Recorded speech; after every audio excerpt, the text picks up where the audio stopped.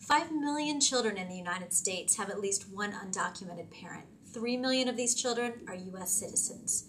As immigration enforcement increases, more and more parents are detained and deported. When parents are apprehended, there is no guarantee that they can make care arrangements for their children.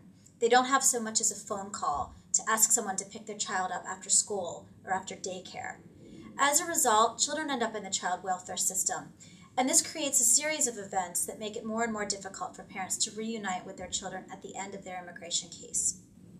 When I speak with women in immigration detention facilities, one of the hardest things to hear is that they don't know where their children are.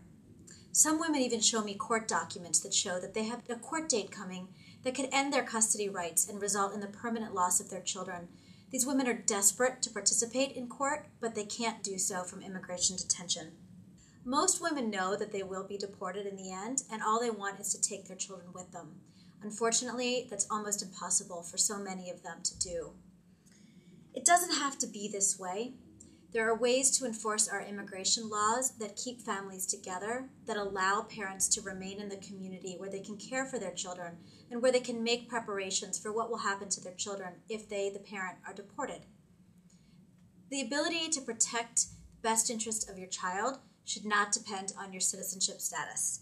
The Women's Refugee Commission is working to reduce the unnecessary detention of immigrant parents, to ensure that parents can participate in court proceedings that impact upon their custody rights, and to make it easier for parents who are deported to take their children with them if that's what they want to do.